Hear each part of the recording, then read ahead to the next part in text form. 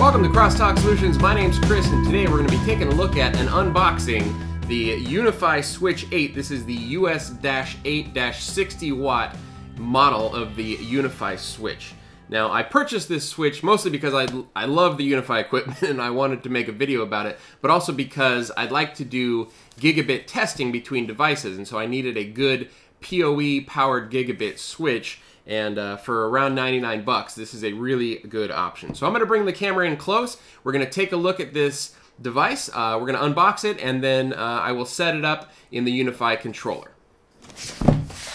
Okay, so here we go. This is the UniFi Switch 8 60 watt version. It's got 4 standard gigabit ports and then 4 PoE ports right here for up to 4 PoE devices. Now, it can do up to 60 watts of PoE, but it's pretty rare that you're going to have devices up that high. I know that like the UniFi access points take around 2 to 3 watts. A standard PoE phone is going to take usually under 5 watts or so, maybe 5 or 6 watts. So that's actually a lot of power for these 4 ports. Okay, so let me pull this thing out of here.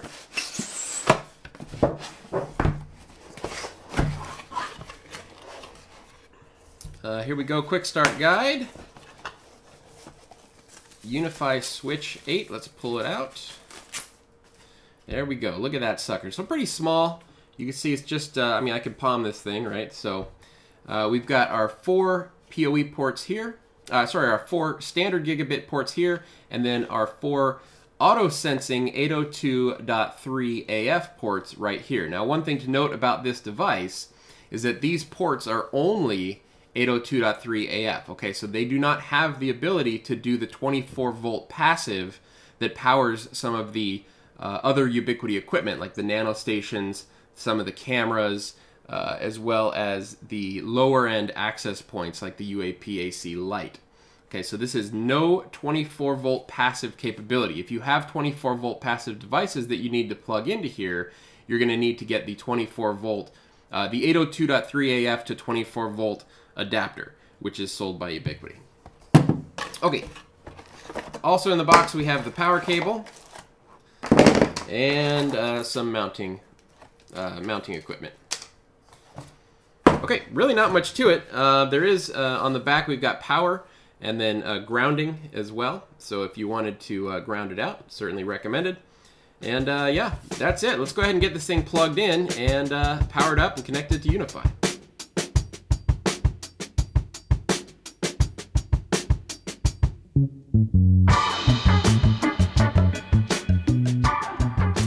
Okay, so here we go. I have a UniFi Switch 850 watt. That's where all 8 ports are PoE. I've got that sitting right here, and plugged into that with this 10-foot cable is my UniFi Switch 8 port just off the side of the screen here. Everything is controlled by my UniFi controller that's sitting on this cloud key right here, and I also have a USG in the mix. So, okay, so here is the devices view in UniFi. And we can see that this is already ready for adoption. So if I click adopt, we're going to go ahead and adopt that UniFi Switch 8 60 watt. Now, if you plug it into the same network as your UniFi controller, it should just show up in UniFi automatically, as it did in my case. If it didn't, then you have to either figure out what the device's IP address is and then do a set inform, or you have to use some sort of Ubiquiti device discovery tool that is on the same network as your UniFi Switch. Now, I've covered all of that in other videos, so I'm not going to cover it here. In this case, it was easy because it was already ready to rock and roll. And there we go. It is now provisioned. I'm going to click on the MAC address of the device real quickly, click on configuration, and I'm going to rename it US-8-60 watt. Save that.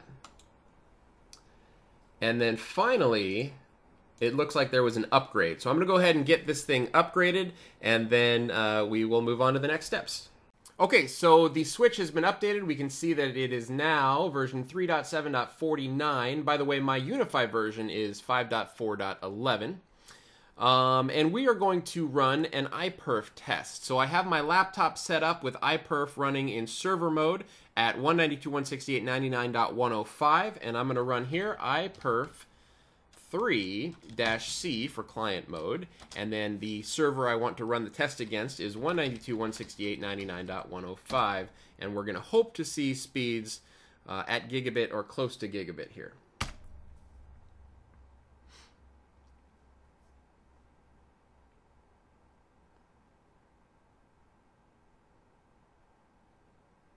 There we go. So we ended up getting about 866 megabits per second.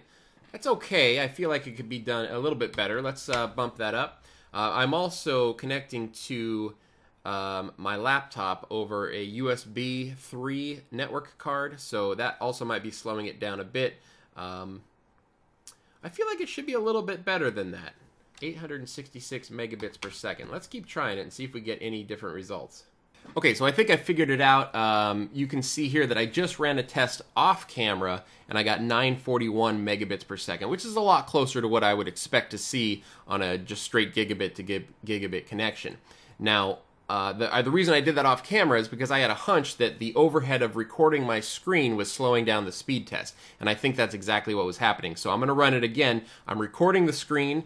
I just did a 941 megabit per second speed test. Let's run it again and see if we go back down to about 865, which is again where we are. So very interesting that the overhead on my PC here of just recording the screen is negatively affecting the speed test results. I wouldn't expect that it would affect bandwidth that much, but perhaps it's just writing so much data to the disk or something that it's screwing up that result. But regardless, we can see if we scroll up here, 941 megabits per second. So I'm at least convinced that the gigabit's working fine in that switch.